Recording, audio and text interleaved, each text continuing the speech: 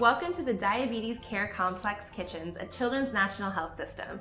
I'm Vanessa Weisbrod, and I'm here with Laura Hashiguchi, and we work with the Celiac Disease Program. Today we're going to talk about getting started on a gluten-free diet.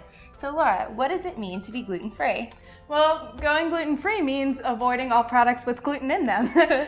Gluten is found in wheat, barley, and rye, and any product that contains a derivative of one of those foods. And for individuals with celiac disease, going gluten-free is, a lifelong commitment. You can't even cheat with a little bit of gluten. So not even a crumb? Not even a crumb. It really is the only way to treat celiac disease. So if I go to the grocery store or with a newly diagnosed family, what types of products should they be looking at? Yeah, so again, anything that contains wheat, barley, or rye. So a lot of the products that are going to contain those are going to be more of those carbohydrate-heavy foods.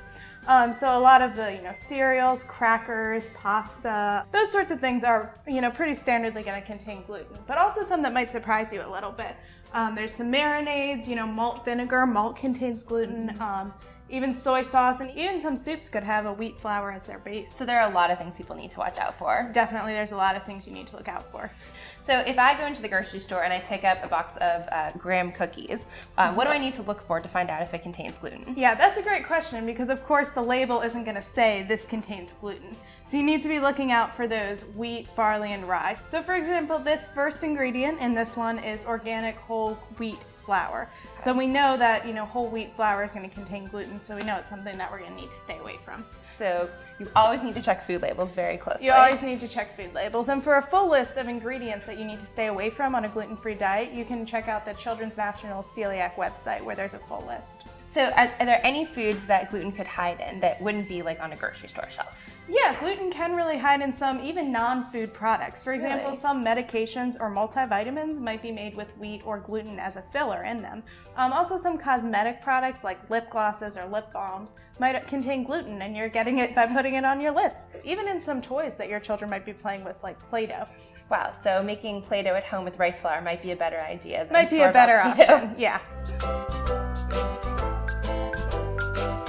Now that we've talked about what we can't eat, let's talk about something a little bit more fun, what we can eat. So what products are naturally gluten-free? Yeah, there's actually a lot of options for those on a gluten-free diet. There's a lot of foods out there that are naturally gluten-free, and that's going to be fruits and vegetables.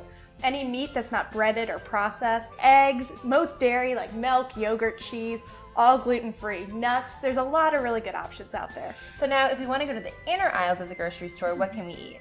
We have a lot of different types of flours like rice flour, almond meal, coconut flour, flaxseed meal, teff flour. Just the list really goes on of all these different flours that you can bake with and make all of your favorite products that you might have made with wheat and just, make them with a gluten-free. So now if you want to make gluten-free products, can we use all of these things in them? Yeah, you can use them, or, manufacturers have used them for you. And so a lot of your favorite foods, you can actually find a gluten-free option. If your cereals, pastas, granola bars, cookies, all those foods that you like to eat already, likely there's a gluten-free option out there for you. So let's pick one of these products, like the gluten-free version of those bunny cookies we talked about before. How do we know these are gluten-free? So we can see that they're labeled gluten-free on the packaging, and you can trust that if there's labeled gluten-free that it really is gluten-free, because the FDA has actually set a standard of 20 parts per million or less in order for a manufacturer to label their product gluten-free.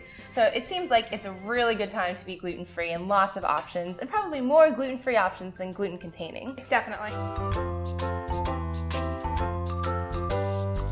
Now that we know which foods are unsafe and safe, let's talk about things that could be questionable. Yeah, so there's definitely some items that aren't quite so cut and dried, and so we just want to go over those really quickly. So one we mentioned earlier is that malt vinegar contains gluten, whereas most vinegars like balsamic vinegar are actually naturally gluten-free. Same with, we mentioned, soy sauce and, teriyaki sauce earlier.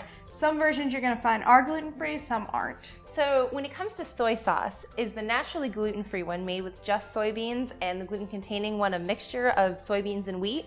Exactly. So you're going to need to be really careful to check that label to see whether you're getting one that contains wheat or not. So with the teriyaki sauce, would the problem be that the gluten-containing one uses a soy sauce that isn't gluten-free? gluten-free? Yeah, quite possibly. But you actually need to be careful about a lot of marinades. A lot of them can use flour or wheat flour as a thickener. So now what's the problem with soups? Yep, pretty much that same thing with going back actually to the stocks. Some of the stocks are made with a wheat or a gluten-containing product. So here we have, this one soup that contains wheat and so then also contains gluten, whereas this one here is gluten-free.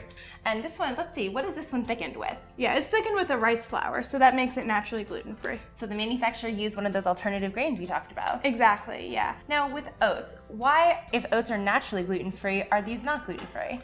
Yeah, so oats are naturally gluten-free, but just in the way that they're processed, they're almost always contaminated with gluten. So you do need to get gluten-free certified oats. But we have two different types. There's, you can have instant oats, like you might like to eat in the morning, and those are, again, just gonna be naturally gluten-free. You are looking for the certified gluten-free. Or we have cooking oats, so if you're looking to cook with them. So there's definitely a lot of good alternatives out there. So the rule of the day is really to check food labels very closely to make sure you're picking a gluten-free version of whatever food you're buying. Yeah, exactly. You definitely have to be really careful to read everything through. Well, thank you so much, Laura, for all of this very valuable information. And if you want to learn more, you can check out our website at childrensnational.org/celiac.